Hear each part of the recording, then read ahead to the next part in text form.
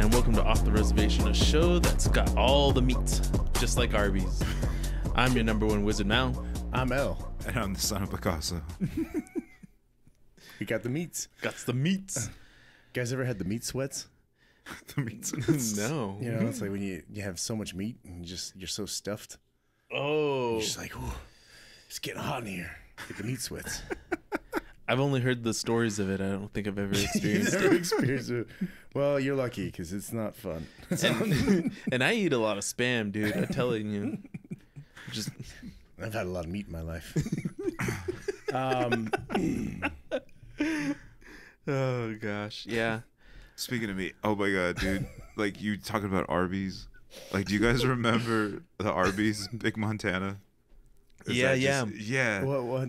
That was a long time ago. Yeah, like way a long time ago. Back when they Arby's, had if you're the listening, Giants bring and back stuff the like Big that. Montana. Well, wait, what was the Big Montana? It was like what it sounds like—a big ass Montana sandwich, man. It was just like a big ass like Arby's sandwich. It was a normal Arby's sandwich with all like the meats and everything inside of it, but it was huge. Yeah. Oh, really? Yeah. I'm talking like And so a like baby's head size, you know what I mean? Like the size of a baby's head. Out here, when you say you're better, you better be able to back it up. This is Arby's new Big Montana. It's better than any quarter-pound burger, and here's the backup. It's twice as big, a full half-pound of beef, and not just your average beef. Arby's slow-roasted beef. Add your choice of sauces. Bigger, better, tastier. No brag, just fact. When we say it's better out here, this is what we mean. The biggest taste in fast food. Arby's new Big Montana. So my wife was pregnant with the kids, right? And like we had twins, like, and so there was only like so many foods that she wanted to eat, and Arby's was not on the menu. So like after we had kids and the twins were born, she's like, what do you want to do? And I was like, I want Arby's. And she's like, okay, let's go. So like we show up to Arby's and like I'm all excited in the drive-through, and the guy was like, can I take your order? And I was like, yeah, let me get a Big Montana. And he's like, what? And I was like, let me get a Big Montana. And he's like, what are you talking about, dude? And like I look at the menu and like I'm like searching, and like they discontinued that sandwich. More importantly, he like made me feel like I was crazy for asking it, like not like, hey dude, we don't make it anymore or whatever. Yeah. He's like, what are you talking about, dude? So like I totally felt like I was like Mandela affected. I felt like it was like was this something like a reminiscent from like Did it legit look like that? yeah, I'm not even joking. Yeah. Just a half pound of roast beef. Yeah. That's cardiac arrest right there. And I thought like, was this from like the like last timeline I was on? Like what happened?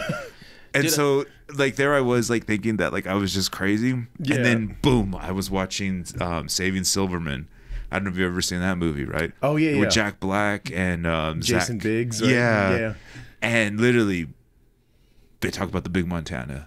And so I was like, really? dang, dude, I'm not crazy. You don't exist. Yeah. That's crazy. The Big Montana. The Big Montana. So you stepped away from Arby's for a bit, and you come back, and your favorite all sandwich is changed just up. Just gone, dude. gone. Yeah. Well, that's well, it probably happened when they like hammered down on like fast food places for selling like oversized food, right? That was like the Probably. Super Size Me, like That was probably, like, in yeah, that the era Super where they Size Me started craze. like we gotta get rid of the super size, we gotta get rid of the Wendy's Biggie like size. Oh, like we had like a plan. We were like, we're gonna get the Big Montana, some like fries. We like split it up, like you know what I mean. Like it was just we had a plan, and then the guy was like, "What are you talking about, dude? We don't do anything like that." Can you just give me a half pound of roast beef and a regular sandwich, and I'll make my own. Well, I'm telling you, dude, like that's what they're doing nowadays with they're pulling the old switcheroo with our meats now. Yeah, you were telling me about that. Yeah, so I don't know if you guys give us the overview. What's happening in the meat industry these days now? So like I mean Insider information here.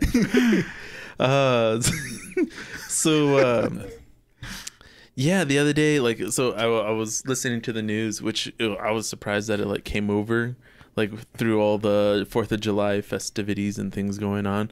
But yeah, I heard that they were starting to do cultivated meat or cultured meat. Cultured meat. And yeah, I was like, what the heck is cultured meat? And they're like, it's lab grown meat. Oh, so it isn't referring to meat that is, just Watching operas. watching operas been around the world. Knows a few Knows a little bit of this, that. Seen Phantom a few times. Has season tickets to Broadway, you know? Yeah. Not that kind. Okay, Well, not see, that and, cultured. And so like you think of like that's what I'm saying is like you think of like Wagyu beef, you know, this kind of like fancy meats. Oh yeah, yeah. It sounds like fancy meats, but it's actually lab grown beef. And you know, like I'm still trying to get over when they like approved to start using horse meat in New Mexico, but I mean now they're like trying to grow meat. We're eating horse meat in New Mexico? Yeah, you can buy it. Oh wow. Yeah, I don't know where. It was like 2016 they decided to do horse meat. Ah. Okay. I think that was the Well, and that's Gallup ceremonials.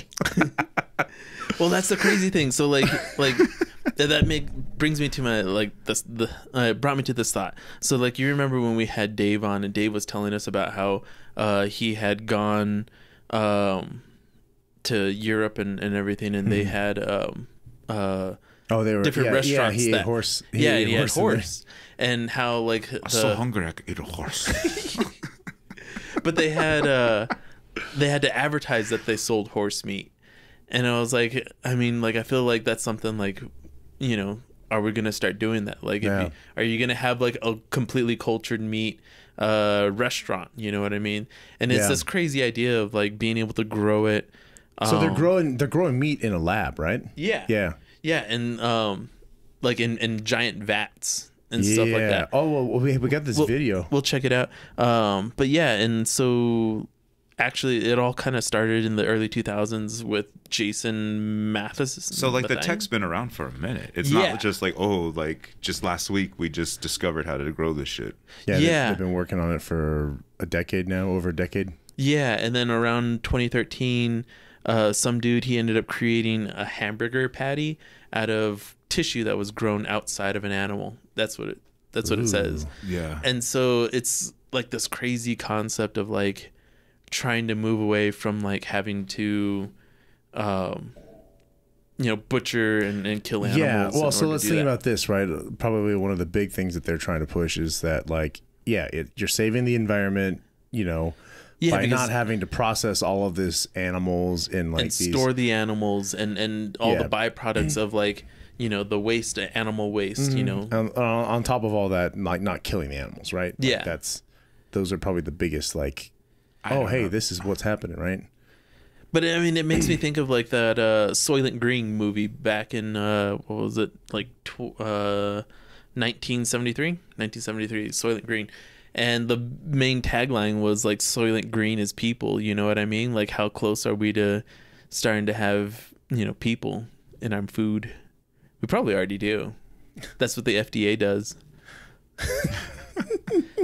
Well, yeah, that's the whole thing with the FDA is the FDA tracks how much stuff is in our food. So like our beef can only have a small percentage of insect.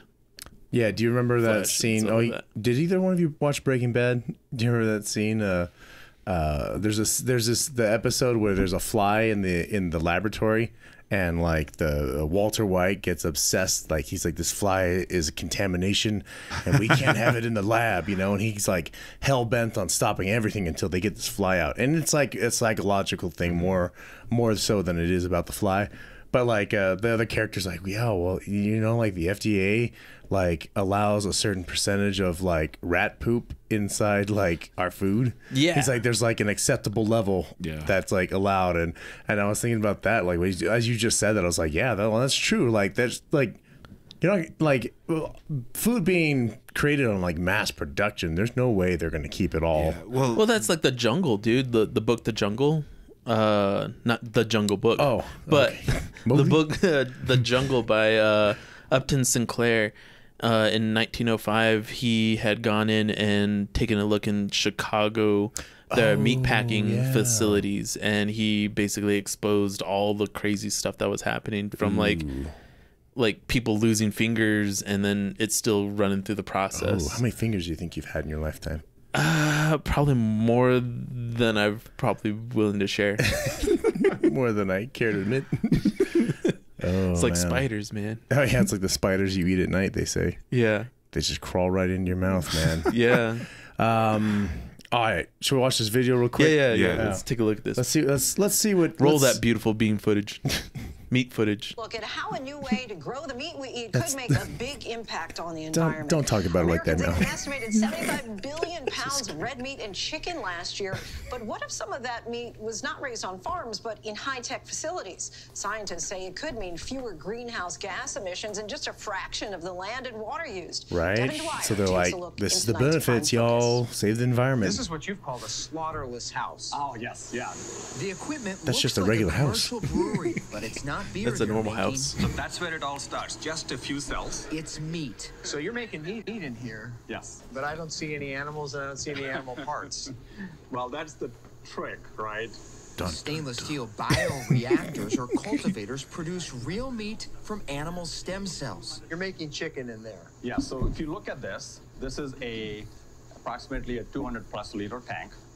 And we take cells from a chicken or an egg. Dr. Uma Valetti is a cardiologist who founded Upside Foods, taking on a What I food read chain as about old as that was time. It takes 2 they weeks to said grow the that they're equivalent of one using chicken, 1,000 cancerous chickens or 100,000 stem chickens. cells. So you're saying in this factory There's something you can about make the more cancerous meat stem cells that allow them faster to and produce, cleaner like reproduce than in an the petri average dish. farm. Well, ultimately, I mean, yes. who's to say it's Makes true or sense. not? Cells But kept on ice can be replicated once I heard that, on I was a like, it large does scale. kind of make Fed a sense. mixture of vitamins, fats, sugars, and oxygen in tanks, growing into tissues of chicken. Is it safe? Absolutely. The best indication for this is 2 months ago, we are the first company in the world to get FDA green light to bring cultivated chicken to the market. For decades, scientists have pursued growing meat from cells as a way to protect animals and feed a booming global population. The demand for meat is continuing to grow and double, and we just don't have enough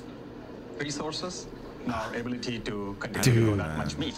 Dude, that makes me think of Fifth Element. Like, I mean, we live in the Southwest, right? Like, they talk about, like, overpopulation. Like, there's so much space. I don't. You, like...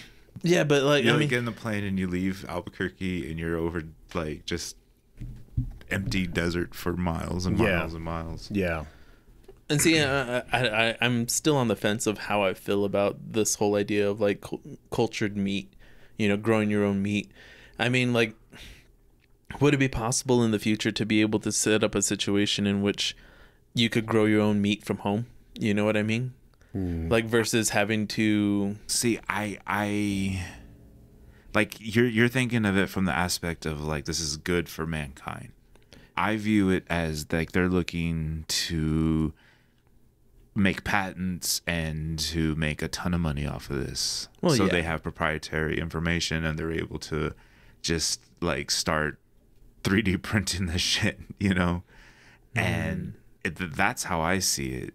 And so it gets their margins lower and they're able to charge us the same price, or glue it in with real meat and you're getting like a mix now of you're getting 50-50. Yeah.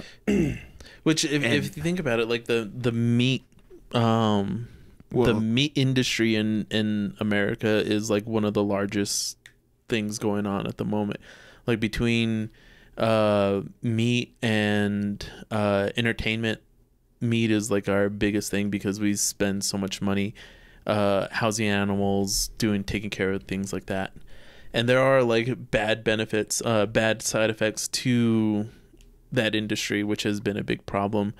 Having the algae blooms, having like, what do we do with all the expired milk that doesn't get consumed?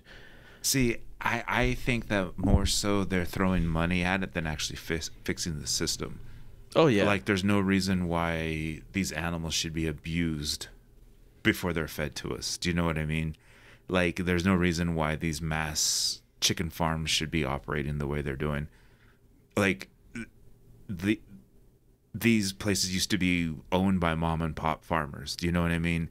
And we blindly believe this idea that it's still happening. Like, there's mom and pop farmers, and there's not. Like, there's these big cash companies that are basically have a monopoly for the entire industry. Yeah. And if you yourself wanted to go start selling beef, like you wouldn't even be able to buy into the industry without taking out loans because it's a big beef, big oil. Yeah. Same thing. Yeah, these corporate fat cats are no. No, I see what you're saying. I see where you're coming from. As it's. I mean, let's be honest. Like any company, any startup, their whole goal is to make money, right? Yeah. So like, it's almost like let's not. While yes, they can have some virtuous, goals in there. Like ultimately, at the end of the day, the people who are putting their money down, they want to make money back. They want to make it back, and they want to make it hand over fist. Yeah. So it's almost like, okay, are they trying to get it to the point where it's like, hey, we can all win. We can save the environment and make some money. You know what I'm saying? And at the end of the day, someone's getting duped. You know what I mean? Yeah. So is it going to be us? You know what I mean? And like, who's to say? Like, I'm not a scientist. I don't know what they're doing. You know what I mean? And like, that's the weird part. It's like, now, granted, like, I don't know what they've been doing to meat now anyways. You know what I mean? What you been doing to that meat? So I don't know what they're doing to meat nowadays. Yeah. Like you were telling us about the meat glue. Yeah. They're putting using enzymes, putting scraps together, right? Yeah, and then sell it to us at a premium. Yeah, and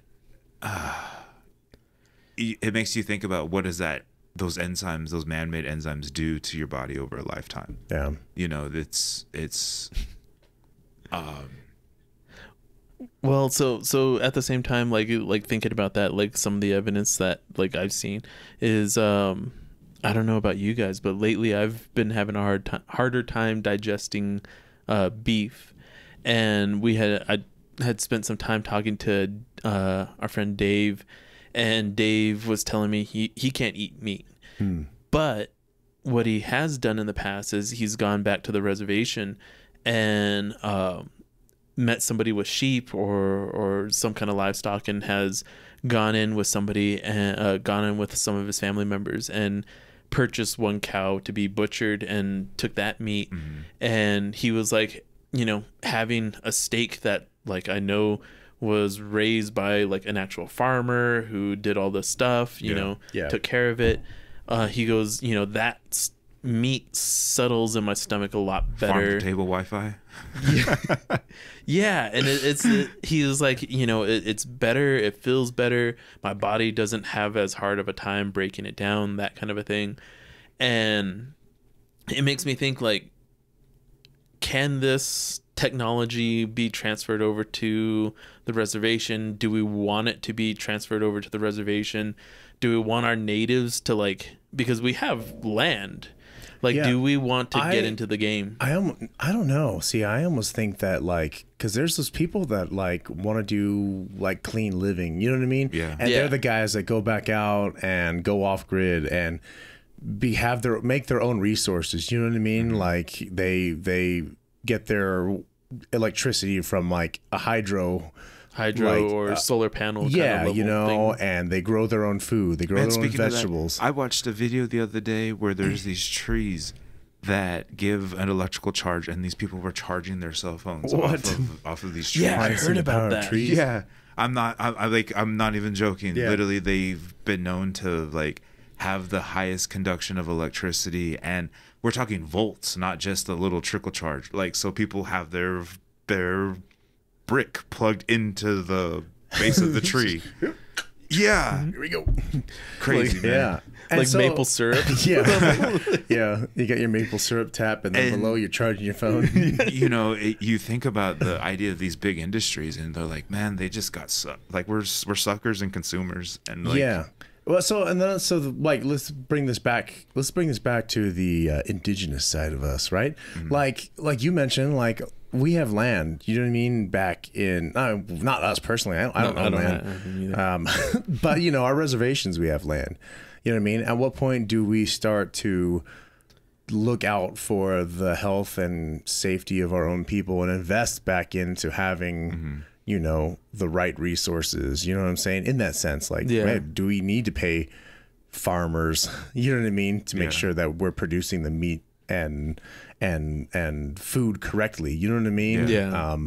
Because I think there is truth to Dave's story about like, you know, like not being able to eat these processed meats these days. You know what I mean? Like there's some for sure. Like there's no way they're shipping like meat across the country without some sort of chemical. You know, not just that. You look back at like these like we just talked about Arby's, right? Like how were they able to make profit margin off of giving that much meat on a sandwich? Like, is it really real? Yeah, you know Arby's, what I mean? Like, we want answers, Arby's. Or didn't we want to be sponsored by them earlier? Yeah. Yeah. How? There's no other way, right? Other than like they're, like the guy said, that's the trick, you know. So getting tricked, man. When we were talking about this topic, it took me back to a conversation that I had with Russell Means, and one thing he told me was that the Native American community is like a testing ground for the federal government and how they can manipulate the population. And if you look at how they were able to conquer all of the Plains tribes, they messed with our meat supply. Yeah. They were able to manipulate it to a point to where we were dependent on government rations, right? Yeah. So it's you see things play out, and you can look at, okay, if this plays out, then this will play out, then this will play out, then this will play out. You know, at a certain point, people are going to stop farming and stop raising cows because it's gonna be too expensive to get into it. Yeah. And that's where they're headed to. And if you look at the other thing, they're talking about these 15-minute cities. I see it as a way to rein in the white populace, the population that's dominant right now, and that's the white population. And I feel that the way that the government can, I guess, manipulate the white population is with the idea of convenience of saving the environment. Like I mean, it sounds funny. Well, it's like, who doesn't want to save the environment? Yeah, you know? and so how do we manipulate and pull recycle. at these at manipulate you with that? Yeah. Get your electric cars. Yeah. You know, but you got to plug into one of our charging stations. But you're locked into just 15 minutes, right? Well, like you think about like the res, like it takes you about 15 minutes to get across the entire thing, right? Yeah. Like it's just it's really crazy to think about like how things are being bought or spun to us and repackaged. Yeah. So, I guess my message is just be wary, people. Yeah. Look at the buzzwords and how they're trying to sell you these things. Yeah, don't just buy it off face value. Because everything's marketing. Yeah. Sweet. Yeah. But yeah, so remember everyone, we got our shirt shack. Yeah. We also went on a little bit of a hiatus here. We had a few weeks off. We've been away for a little bit while. Some stuff going on in the lives, but we're excited to keep bringing you guys content. So, yeah, we brought the meats. Yeah, and the meat sweats. It's a little sweaty here. It is the middle of the summer, dude. That meat's gonna sweat. I forget how the story goes. I had with my niece. I forget what it was. I think we were bringing. I don't remember. I don't remember how it is, but we got around to this joke where I'm going to be known as Uncle Arby's for some reason because I've always got the meats or something. I don't know. But this is Uncle Arby's signing out. Uncle Arby's signing out. All right. Cool.